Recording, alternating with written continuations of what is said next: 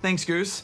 In the first Darksiders, you played as War, one of the four horsemen of the apocalypse, charged with keeping the balance between good and evil in the universe. War has also been accused of triggering the current apocalypse by the Charred Council, so they locked him up. I answer the call.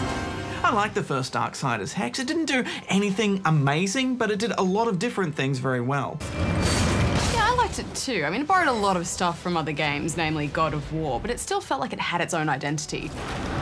The sequel is set in the same time frame, except now you're in the shoes of the one and only Death, who is out to clear his brother War's name and restore humanity. I must restore humanity to redeem War.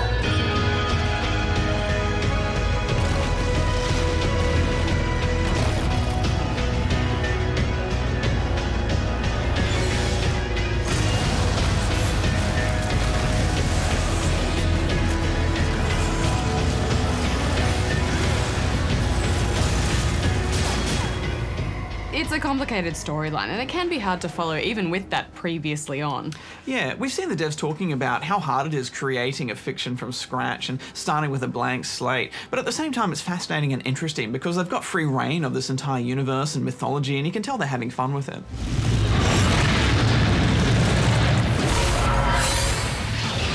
It's beyond my help, horseman. Do your worst.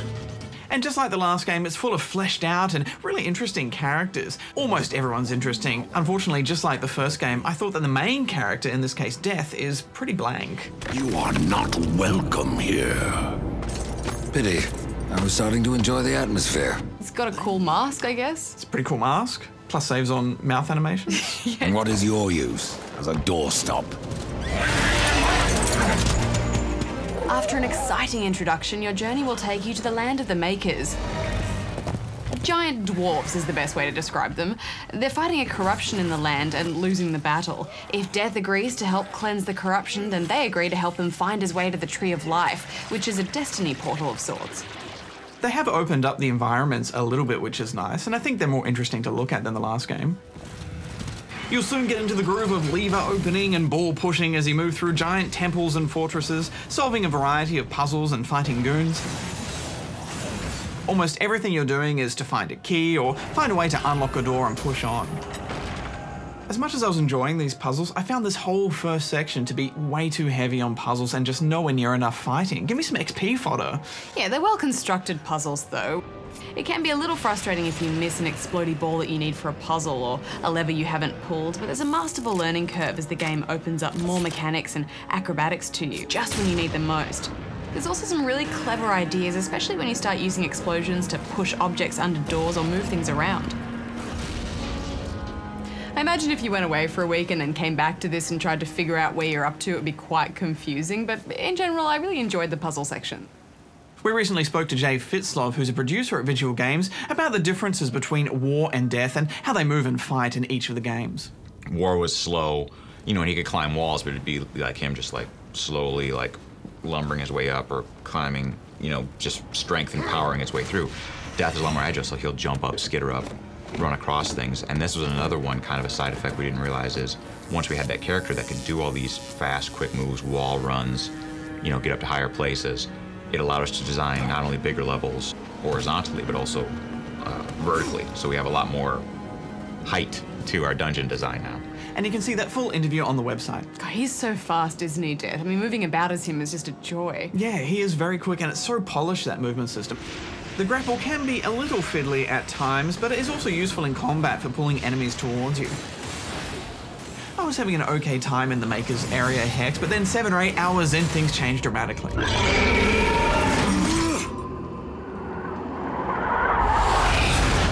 The action definitely kicks up a notch here. You'll be smashing your way through tons of skellies and other beasties, and meeting more interesting characters with huge tasks to set you in exchange for their help. I will grant your request.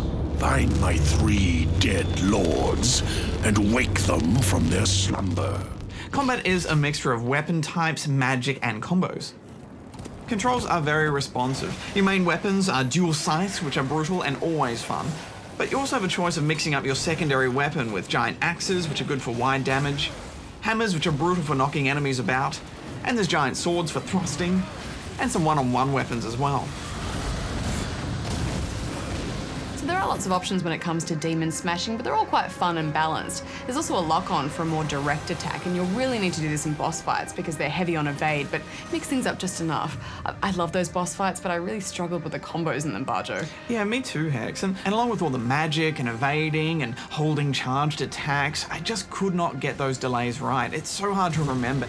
I think if you really trained hard enough, you could get really good at them, but they're just not as intuitive as other games we've played. And this really comes down to the animations not telegraphing well enough when to do your next attack in a string of combos. Still, it's exciting and engaging combat, and enemies take hits so well, and there's explosions and I love it when your death form comes out to play. And you can also activate Reaper form, which lets you destroy a whole bunch of enemies for a time, although I kept forgetting that I had that. And, you know, the more skills you buy and the more points you put into your tree, the more fun combat gets all around. And this isn't a short game either, so you've got heaps of time to experiment and play around. And if there's one thing that's going to keep you playing endless hours, it's the loot. There are chests at every turn here, just filled with gear and gold. Loot! It's pretty much treasure porn. Oh, baby.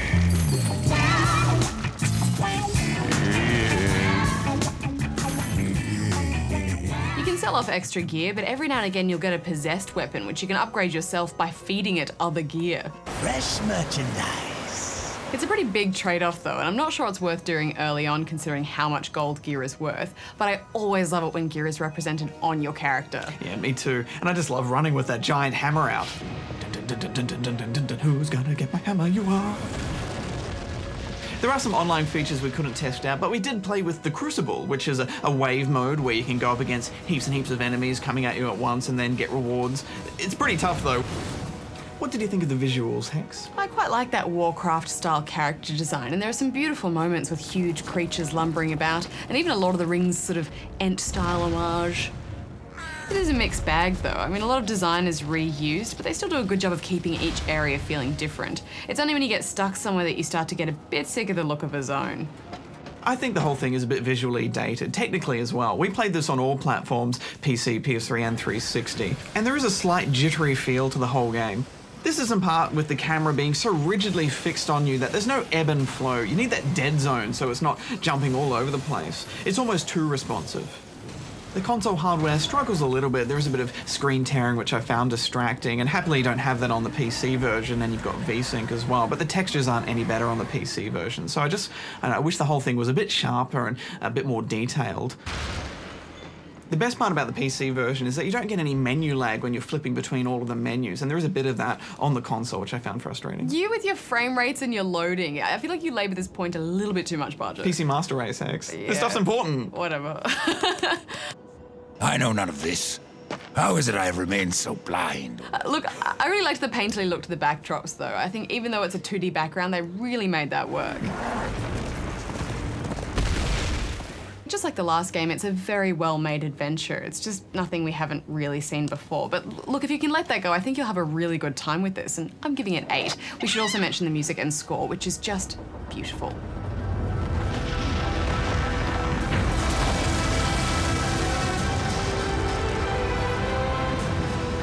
I stayed with this for the interesting characters and dialogue, and also that combat is spectacular to look at, so I'm giving it 8 out of 10 as well.